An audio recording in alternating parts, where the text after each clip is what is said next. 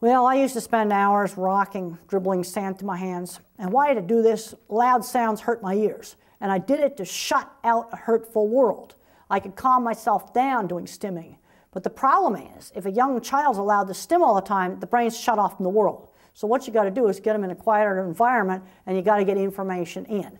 I was allowed to have an hour after lunch where I could stim and I could veg out. But I wasn't allowed to do that kind of stuff at the dining room table. You know, I think it's okay to have some time from private where you can do some stimming just to calm yourself. But if you let them do stimming for 8 hours a day, they're not going to develop.